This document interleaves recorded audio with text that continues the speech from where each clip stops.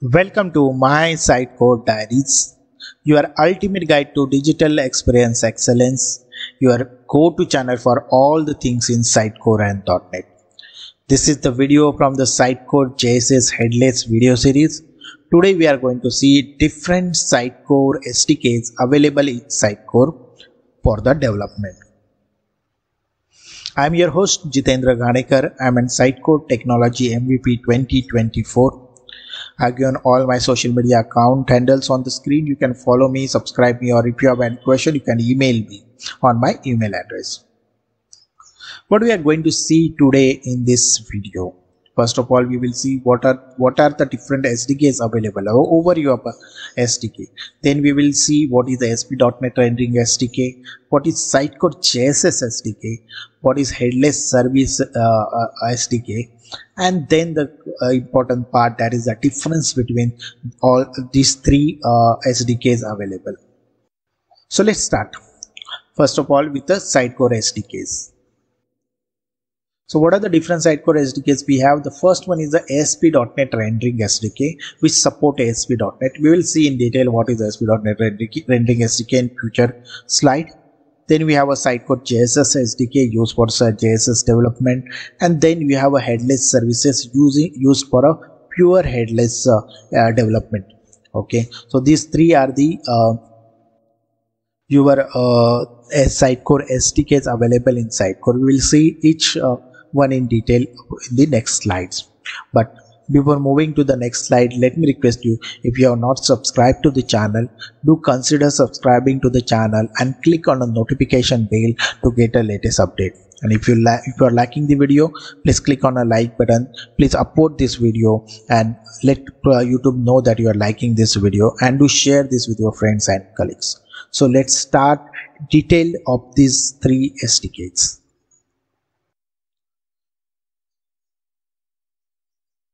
So let's see what is Sitecore ASP.NET Rendering SDK. The ASP.NET Rendering SDK is designed to allow developers to build applications using ASP.NET Core, MVC or Razor pages within the Sitecore ecosystem. So it is used for the ASP.NET Core, MVC or Razor pages. So utilize the latest ASP.NET Core framework for building the web application. It supports both MVC model view controller and Razor pages for rendering the content. Benefits from the strong typing and compile time checking of a C#. It is C# based, so benefits of a strong typing and compile time checking. Tight integration with Sitecore Experience Editor and other authoring tool. Basically, you can utilize the Sitecore Experience Editor function. Support different rendering variant for flexibility in content presentation, so you can have a different rendering variant in the presentation. What is rendering variant? If you have not seen that, if you are not aware, then I will suggest you to watch our video on rendering variant. I will give the link in the description. Leverage ASP.NET Core built-in security features. So it utilizes the inbuilt security features from ASP.NET Core. Now let's see what is Sitecore JavaScript Rendering SDKs, that is JSS. Sitecore JSS is designed to allow developers to build Sitecore application using popular JavaScript frameworks such as React, Angular and Vue.js. So it is for the JavaScript framework, so you can use the React, Angular and Vue for using the Sitecore JavaScript Rendering SDK JSS. It supports multiple JavaScript frameworks, encourage the creation of a reusable component, allows developer to build and test application without running a Sitecore instance. So there is a concept where you can run the application without Sitecore instance. Enable integration with a live Sitecore instance for real-time content rendering. Supports Sitecore Experience Editor and other content authoring tools, allowing content editors to manage content seamlessly. Developers have complete control over the HTML and rendering processes. We are going to see a detailed difference between all three in the upcoming slide. Okay, we will talk more in detail. Now let's see Sitecore Headless Services SDK. Sitecore Headless Service provides API and services to deliver content to any front-end application, not limited to JavaScript frameworks. So Headless Services is not limited to the just for a JavaScript framework. You can have any technology, you can use any technology with this Sitecore Headless Service. Provides a RESTful and GraphQL APIs for content delivery. So it provides the RESTful and GraphQL APIs. Can be used with any front-end technology, not just the JavaScript frameworks.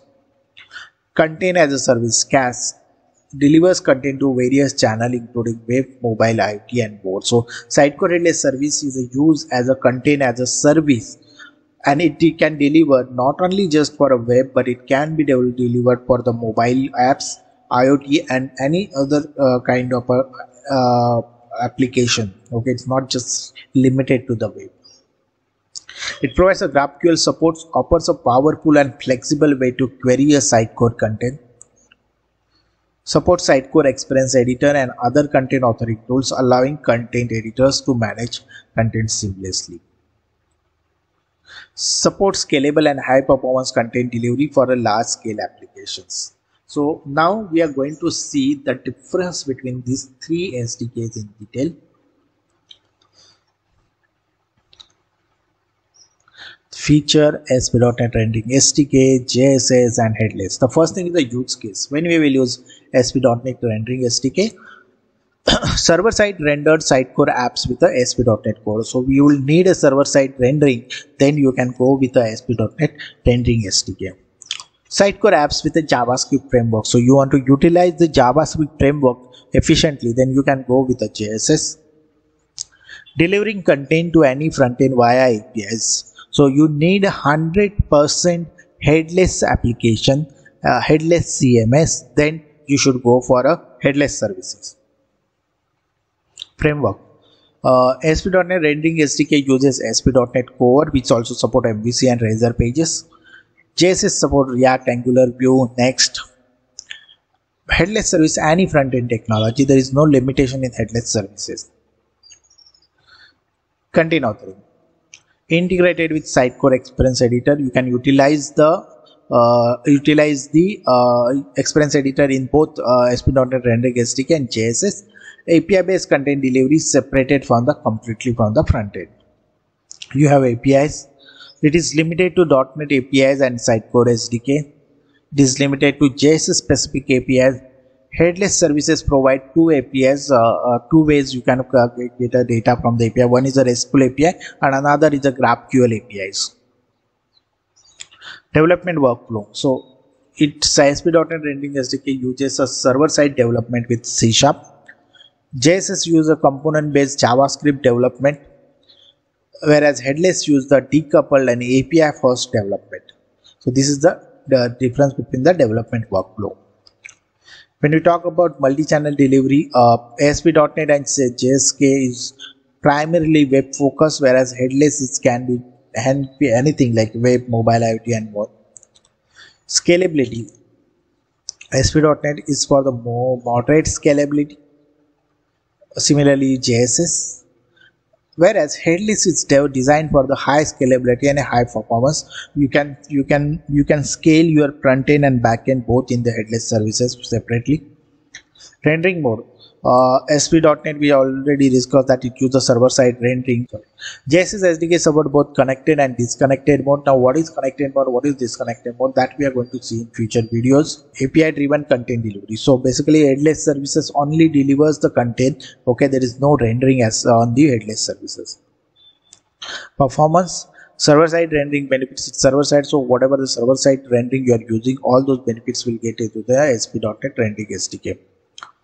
Similarly, client-side rendering, potentially faster UI updates for the JSS SDK. For headless services, client-side rendering, highly scalable.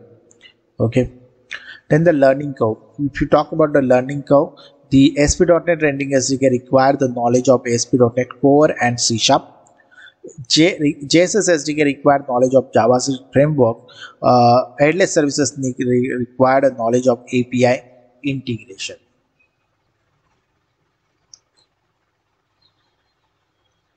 Alright, we are done for today.